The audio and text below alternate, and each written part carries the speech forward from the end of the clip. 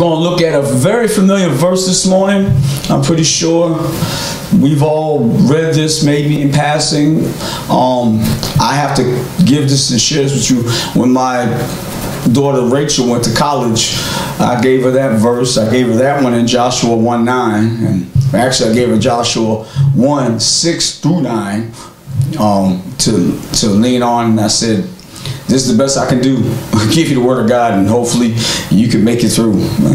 She made it out all right. So when this little one right here, a senior, and I say this to all the children, think about what's happening.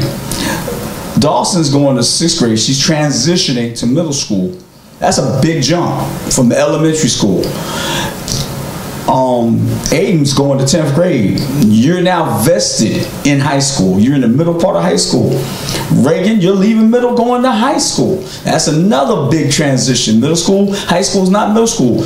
The teachers in middle school cared a little about you. They loved on you a little bit. You get to high school and teachers don't want to even know your name. I hate to say that, but that's how they act. If you find a teacher that looks at you and does care about you, awesome. And then, Sasha, you on the cusp of getting ready to step out into life, into the deep end, as I would say, the deep end of the pool. No more water wings. You out there swimming on the deep end with the sharks and all that fun stuff. It's called life. So, you know, all the adults in the room, you've lived it, you've done it. Lean on those kids and tell them. And kids, this is where you have wisdom. Listen to your elders. The Bible says it shall go for well with you, and you shall have, watch this, long life. With that being said, having rise to your feet, go ahead and show the scripture. Proverbs 3:5-6 says, trust in the Lord with all thine heart, and lean not on thine own understanding.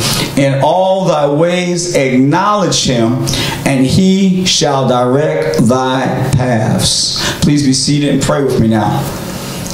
Lord, as we move forward into the school year and move forward in life to another day, let us not lean on our own understanding. We think we know it all. And in God's eyes and your eyes, Father God, we know nothing. We are but a speck. We are but dust. We are but whispers in the wind compared to your all-knowing knowledge and omnipresence and omniscience and all your omnipotence. Everything about you that is great and awesome. But Father God, if we're smart, we'll lean on you for everything. We'll truly know you for everything and truly trust you for everything. The hard part in life is that we don't want to do that. We want to hold on to our wisdom and think it's the right thing to do. But the foolish man will fail at all he does when he thinks it's all done by him. Father God, I pray that the persons that are out here today that don't know you for salvation or forgiveness of their sins, be wise today. Come and know you for forgiveness of their sins. Come to know you as their Lord and Savior. For those out there who don't really know you, Lord, but they want to get to know you better, but confess to be a Christian, convict their hearts today, Lord. Touch them, change them, move them in a way closer to you. I know for a fact that you have ways to make us move closer to the cross. Trust and believe. That's one thing I do know, personal experience, that you make a person come closer to you, draw nearer to you, because of the tests and trials that you put them through. Just ask Job. Father God, I pray in advance for that whosoever, and bless us with the whosoever that want to come down and give their life to Christ. Father God, strengthen me where I'm weak, build me up where I'm torn down. Let my congregation hear and see you. It is in the mighty name of Jesus I pray. In the church said amen. Amen. Reading that verse again. Trust in the Lord with all thine heart. Lean not on thine own understanding. In all your ways acknowledge him, and he shall direct thy paths. Trust in the Lord. Trust in the Lord. I like to speak from the thought this morning. Do I really trust the Lord? Do I really trust the Lord? Turn and smile at your neighbor and say, neighbor, oh my neighbor, do you trust me? That's a good question. Anybody ever heard of the term trust fall? It's an exercise for team and relationship building. The idea is to instill trust in team members, to rely on one another, build teamwork and trust in the workplace.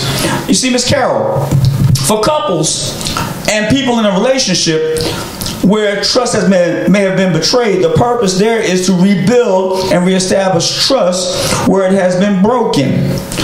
When it is done correctly, Mike, people learn to trust one another when they are most vulnerable, when they have their backs turned to them.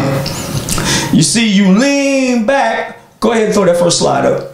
You lean back and fall into the arms of a person who may have betrayed you, or in this case, if it's a trust fall, where it's a co-worker. That's why it's called a trust fall. You are the most vulnerable because you're leaning back, trusting that they'll catch you. My daughter Sasha has a shirt that says the following: if you fall, I'll catch you. Love the floor. And it's the idea that if you don't trust it, it's going to catch you, the floor. But the Lord has demonstrated to us that He'll always have our backs and will catch us when we fall. Just pretend that gentleman catching that guy is the Lord and the guy falling backwards is you. From the Garden of Eden to Israel's constant falling away to idol worship, and even ourselves, our own stumbling and falling down because of our sins, because of our pride, we can't get back up. God has always had our backs when we have fallen. How do I know? I'm glad you asked intelligent questions, my congregation. Look behind me and you see the greatest example of how God has cared for us and never let us down. It's the cross. You see, Romans chapter 5 says, when we were enemies with God, He sent His own Son to die on the cross to save us from our sins. The Bible goes on to say that Jesus became sin so that we could have the righteousness of God. You see, if God's not having your back, if God's not catching you, then who is? You see, so this morning, we're going to look at a very familiar verse from Proverbs that explains why we need to trust in the Lord. If you would, please go ahead and put the scripture back up. Thank you. Trust in the Lord with all thine heart and lean not on thine own understanding. And this is where I'd like to give you 3 for the Trinity to the glory of God. We see my first point. When you really trust the Lord, it's because of your relationship with Him. It's because of your relationship with Him. It's seen in your dedication to Him and your self-denial. And your self-denial. Friends, it's that relationship part. You have a relationship, you know you can lean back and trust the Lord, and He'll catch you. And here's the funny part. Even when we're out of order with God, I'll use David as an example.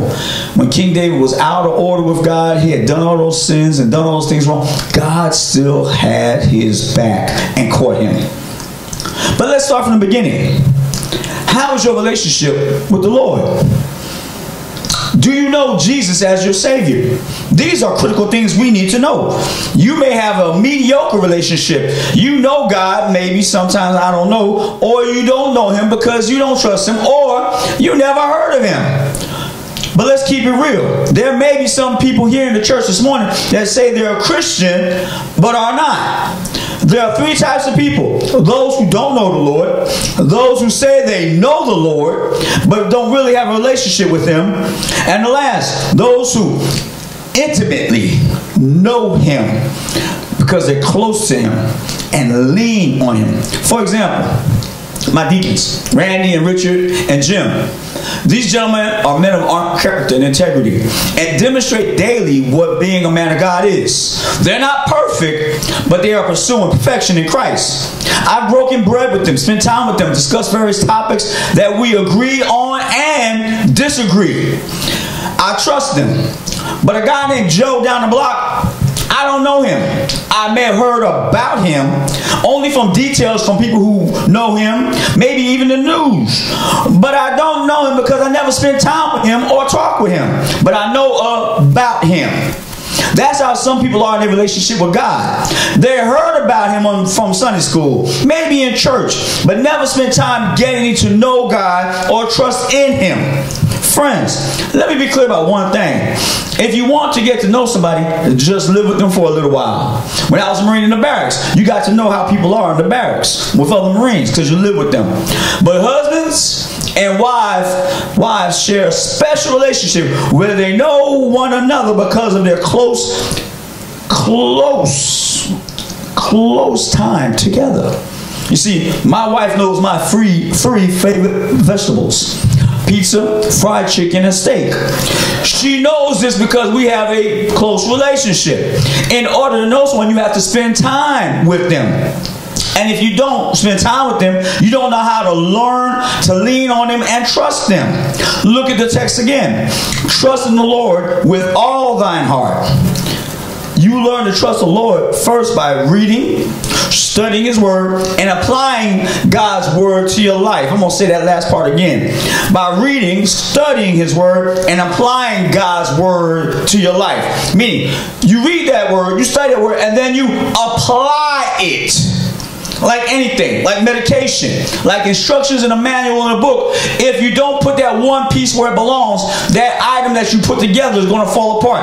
I like to do it this way. I like watching NASCAR. When those guys go into the pull-in and they get gassed up, if they don't put those bolts on the tires just right, the wheels wiggle, and they'll either have to come back in or they'll wreck. You got to apply what you learn. Put the wheels on right, apply what you learn, and then drive. Same thing with God's word. You see, trusting in God's word in every circumstance and situation in your life. You didn't learn math by sleeping on the couch. You had to go to class. You didn't learn how to shoot a rifle by looking down the barrel and pulling the trigger. You learned how to fish by someone showing you how to put the bait on the hook, how to cast your line, and then sit patiently waiting for the fish to bite. You learn by following instructions that dealt with a situation that you were in from another person maybe, who may have gone through the same experience that you're going through. God's word will do the following. It will train you up, love you up, and keep you up when you're living in this mean old world, dealing with rough and ugly things in life. Trust and believe that. It took Abraham 25 years to truly trust God before he was blessed with Isaac.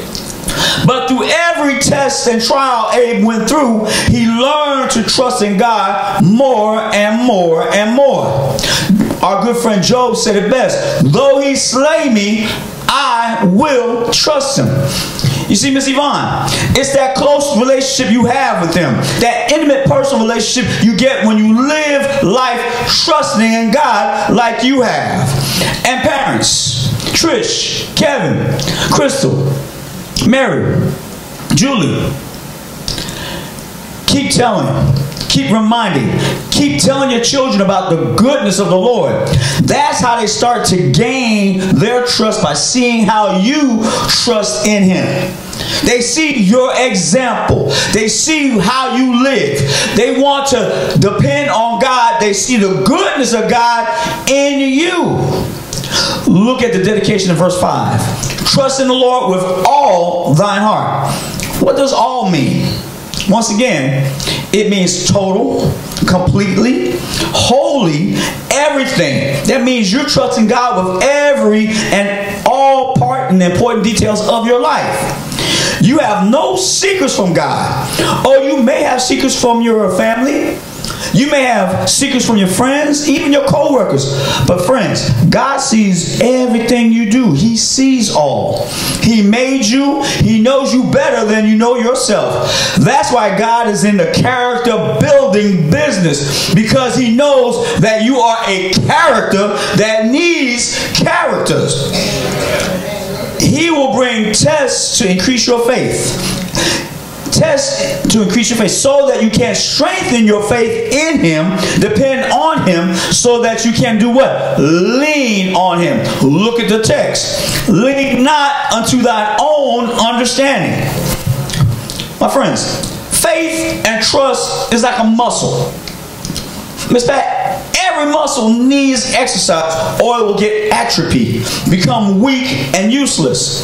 It's the same thing with your faith. If you're not exercising it, it's going to be weak. A faith that has not been tested cannot be trusted. Your faith muscle gets stronger through the trials and tests that you go through. Now, if Miss Pat was here, I would tell her James 1, 2, and 4. That's her favorite verse. My brethren, count it all joy when you fall into what? Various trials. Let me pause there. The word various means different. The word trials is plural. So you know the trials and tests that come your way are more than two. Verse 3 goes on to say, knowing that the testing of your faith produces patience. But verse 4 is the critical part. But let patience have its perfect work, that you may be perfect and complete. Pause right there before I go on to the thing again. You go through these trials so that God can perfect your faith. And once your faith is perfected, you are now complete. But let me be clear about it, my young friends going to high school, going to middle school, going to the next grade, moving on in life. This is where you go on and become perfected, because that new level means it's a change. So now your faith has to increase with the change. Just like your pant size, your waist size, your shoe size, everything grows as you grow. So must your faith. Like a weightlifter, you have to work out your faith. Paul told the Philippians, therefore, my beloved, as you have always obeyed, not in my presence only, but now much more in my absence, work out your own salvation.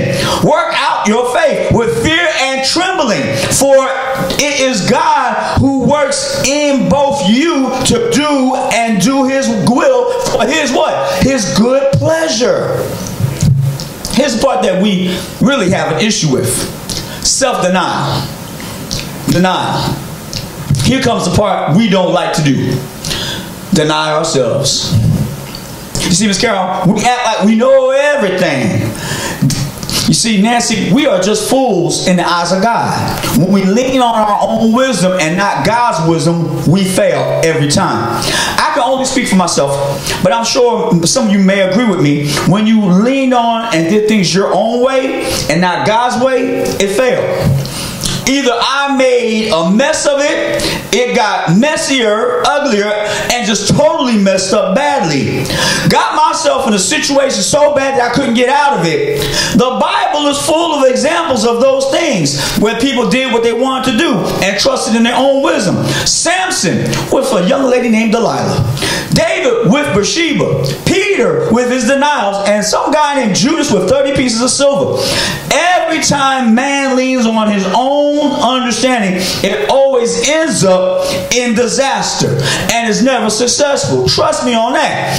But when we trust in Jesus, when we trust in the Lord, it will always be successful. The hard part about this verse, the hard part about this verse, look at the text again, is leaning on our own understanding. It says not to, but what do? We lean on our own understanding. You see, don't miss this, my friends. Don't lean on what you think is right. Lean on the Lord who is always right. Come on, give God some glory right there. You see, our ways are not his ways and his thoughts are not our thoughts. When we think we know more than God, God has a way of putting us back in our place. We think we're doing good until we crash and burn. Then only then do we realize we were never in charge at all. The word I'm looking for here is humility. Be humble. If you are humble, you can't stumble. Why? Because you're close to God. How do I know you're close to God? You're getting low to the ground when you're humble. And when you're humble, you can't stumble. Why? Because if you're low to the ground, you can't stumble because you're not walking. But you're always looking up. You're always focusing on the Lord. Jesus is able to keep you from falling and stumbling, from tripping up, from making bad decisions, from choices that ruin your lives. Jesus is able to present you and me faultless before exceeding presence of joy of our Lord. You have to be humble. That means denying your selfish desire to always be right when you're wrong. Tear down that altar that you built and dedicated to yourself, and kneel before the Lord your God, our Maker. Look at the text again, verse 5.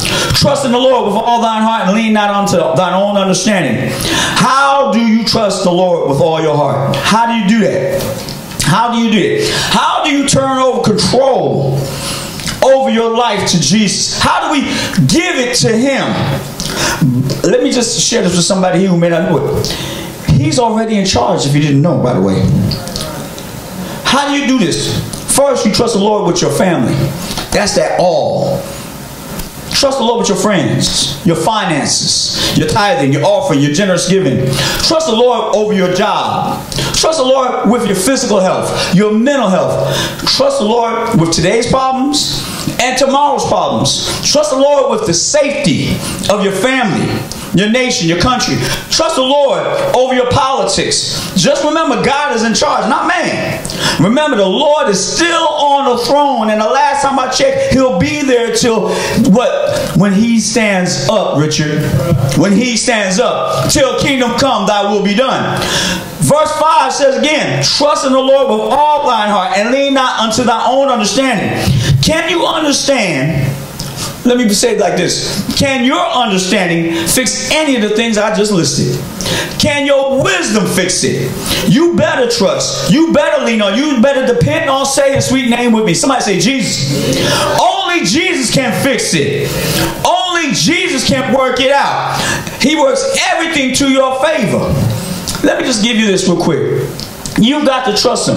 Proverbs 18:10 says, you and me both know how dependable the Lord is. It says the name of the Lord is a strong tower. The righteous run in and are safe. Which leads me to my second point. When you really trust in the Lord, you stop rationalizing. You stop rationalizing with man's nonsense and start using your God sense. Stop rationalizing with man's sense and start using your God sense. Verse 5 again. I'll keep it up there. Trust in the Lord with all thine heart and lean not unto thine own understanding. The word rationalize means the following: an attempt to explain or justify a person's or another person's behavior or attitude or actions with logical, plausible reasons, even if those are not true or appropriate. Think about that for a second. For example, spending all my paycheck at the racetrack betting on my favorite horse. It's a three-legged horse named Make Me Glue. And Make Me Glue is in the third race at 100 to 1. Wait and see how happy my wife is when that horse wins. It's not going to happen. Brothers and sisters, we try so hard to justify bad ideas as good ones because we fail to realize they are just foolish. Proverbs 14:12 says, there's a way that seems right to a man, but it ends in the way of death. Whenever we lean on and depend on our understanding or our wisdom, again, I'm going to say it again, it will fail. That's why the devil wants you and me to love the things of this world more than we love the Lord. He wants you to put your trust and faith in your money, your titles, your education. He wants you to put your trust in the wisdom of the world, how the world thinks. That's man's sense. James 4:4 tells us not to be friends with the world. Do you not know that friendship with the world is enmity with God? Whoever therefore wants to be a friend of the world makes himself an enemy of God. Let's just pause for a second and ask ourselves this question internally. Do I want to be God's enemy? And do you think you'll win in a fight with God? Brothers and sisters, let me be clear. You have a better chance of winning with that three-legged horse than beating God. Look at the text again. Go ahead, pop it up again. Trust in the Lord with all thine heart, and lean not unto thy own understanding. Man's sense says that anything I think on my own wisdom will work. The Bible is full of examples of that, of men who trusted in their own wisdom. Eve listened to the devil, and Adam didn't put his foot down, and they all got kicked out of the garden. Abe listened to his wife and said, "Go make that baby with Hagar. It's all good." You see how well that worked. Nothing but baby mama drama. Jacob listened to his mother, lying to his father, and his brother ended up wanting to kill him. Aaron listened to the people and made an idol, and God killed all those idol worshiping people. You, the believer, or you, the unbeliever, thinking you don't need Jesus and you can what? Save yourself. Keep listening to the lies of the devil. You and him both will be in a barbecue in hell. But when you use God's sense, hear me now. When you use God's sense, you trust in God's word. You believe in God's word. You believe that God is faithful to you. You believe that He's faithful and just, that He loves you in spite of yourself being a wretch undone. Because we are what? His children. We are His people. We have His love, His protection, His provision. He provides everything we need, and we trust in the Lord.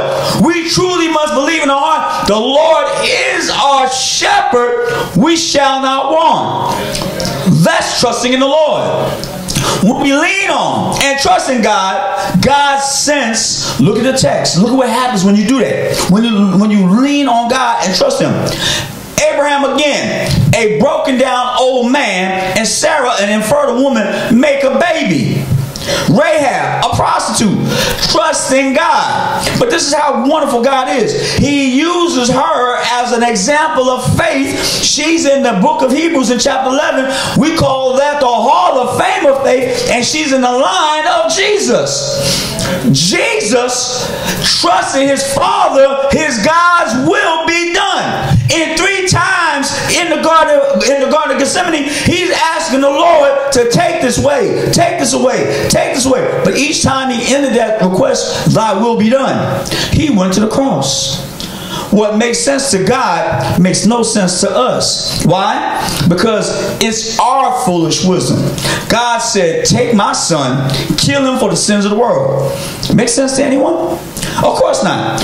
But it's God's sense. Let me put some Bible to that. Isaiah 55:8-9 says, for my thoughts are not your thoughts, nor your ways my ways, says the Lord. For as the heavens are higher than the earth, so are my ways higher than yours, and my thoughts higher than yours. Let me just be clear about one thing. Anybody glad that God's ways aren't our ways? Because if he didn't think about being sacrificial, if he didn't think about being loving, if his ways were our ways, we all would be in a burning hell. Jesus for the cross. We got to thank Jesus for his blood. We got to thank Jesus for his love that saved the world. Come on, give God some glory right now. Give God some glory right now. Come on, come on. Give God some glory right now. I'm wrapping this up and we're heading out. Let's review. My first point. Oh, wait. Go to that last slide. Go to that last slide. This is what happens when you trust in man's sense. That's man's sense. Those 2 guys represent the world. That's you trusting in the world. See how the world lets you down? The world just lets you down every time. When you trust in the world, it will fail you every time. Every time. Go ahead and let's review. Let's review. My first point. When you really trust in the Lord, you have a relationship with him. It's seen in your dedication to him and your self-denial for him. My second point. When you really trust the Lord, you stop rationalizing with man's nonsense and start using your God sense. But last, my third and final point. When you really trust the Lord, you start recognizing it's not anything you've done, but give all credit to God, and he'll set your course. When you really trust, really trust the Lord, you start recognizing it's nothing you've done, but give all credit to God, and he'll set your course. When we look at the verse 6, it says simply, in all your ways acknowledge him, and he shall direct thy paths. When you've lived long enough, you start to look back over your life. And when you look back over your life, you see God's hand, God's fingerprints on the situations, the circumstances, the times that if it wasn't for the Lord, I wouldn't be here. Let that marinate with somebody who's been to the doctor and been told they have cancer. They've been told by the doctor that you need an operation and it might not be successful. Let this marinate with somebody who is waiting on the test results. You see, when you start to look back over your life and see God's hand, His fingerprints on the situations and circumstances, that if it wasn't for the Lord, I would not be here. Come on, give God some glory right now. Let Him know how thankful you are. The Bible says in 1 Thessalonians 5:18, "In everything give thanks, for this is the will of God in Christ Jesus for you." That's recognizing. You are recognizing. You're starting to acknowledge and know that God is in control over your life. And again, you think you're in charge, but you're not. When you start to have a relationship with Him, you start to rationalize that it's only been God's grace and mercy that got you thus far. And then you will recognize that it is by His power and His might that He's able to save you and me to the uttermost. By the power of the Holy Spirit and the precious blood of the Lamb, we are all here today. True wisdom, my friends, is recognizing Jesus as your Savior.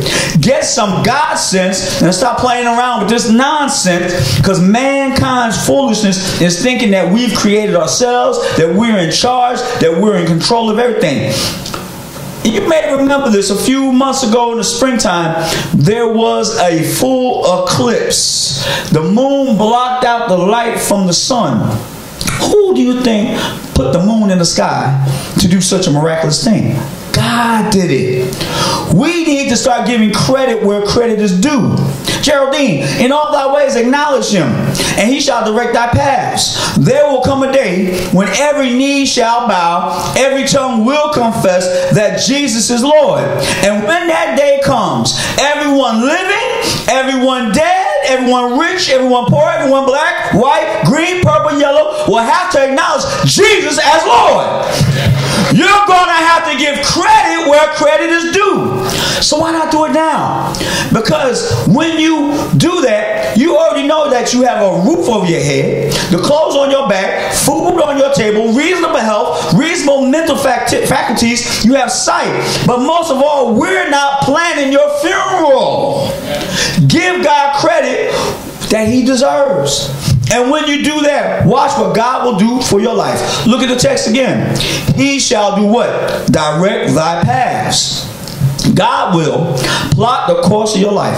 Psalm 37:23 says, the steps of a good man or a good woman are ordered by the Lord, and He delights in His ways.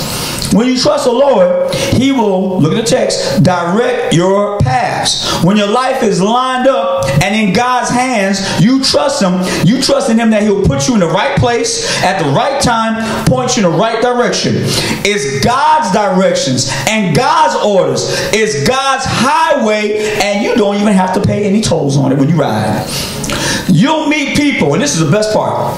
I met Nancy all those years ago. You'll meet people and go places you never thought you would, because you're in the service for the Lord.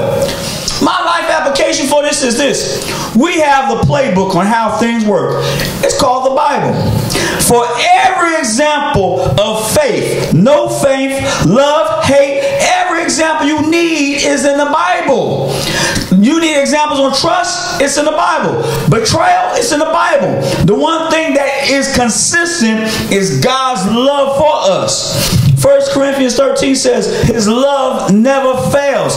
That's why we should trust Him. But as I close, Randy, you know Jesus. You know He's reliable, dependable, and capable. Deb, you've seen how Jesus has been sustainable, making a way out of no way in your life. But Margie, Margie, you know how lovable Jesus is because he's been there for you in the hard times, in the dark times of your life. That's why you praise him the way you do, because you learn to lean on and depend on him, and you know that he never failed you. You see, here's the thing from 2 Timothy. It says, this is a faithful saying, for if we die with him, we shall also live with him. If we endure, he shall also reign with him. And if we deny him, he'll deny us. But if we are faithless, he always remains faithful. He cannot deny himself, meaning we belong to him. So to deny us is to deny himself. And we know that God is not a liar. God will always keep his word. How do I know he always keeps his word? Because I'll give you 66 reasons why he keeps his word. And if you look very closely at every book, you'll see thousands of times over and over again why he loves us. He's forgiven us 77 times 7.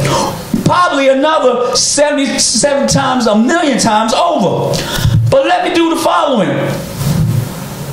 Look at that cross. That's why I really trust the Lord. But how about you? Do you really trust him? Do you? Do you really trust him? Do me a favor, Mary. Go ahead and hit that slide. That's us struggling. That's every one of us struggling, trying to figure out how to do things on our own. When we try to do everything on our own, when we try to make and plan things on our own, that's the struggle we go through. You can't make it without Jesus. If you try, that's how you think you might be successful. Oh, don't doubt it. That's how you'll be if you try to live this life without Jesus. You're going to try to get out of a situation, think you out of it, and you're still struggling with it. This visual metaphor is there for you to think about the times in your life when you've done it on your own. That's how it looked. That's how it looked. Children, lean and depend on Jesus, not your own wisdom. Listen to your parents. Friends, share with other people who don't know Jesus, because their life is like that right now. Their life is like that. It's a struggle.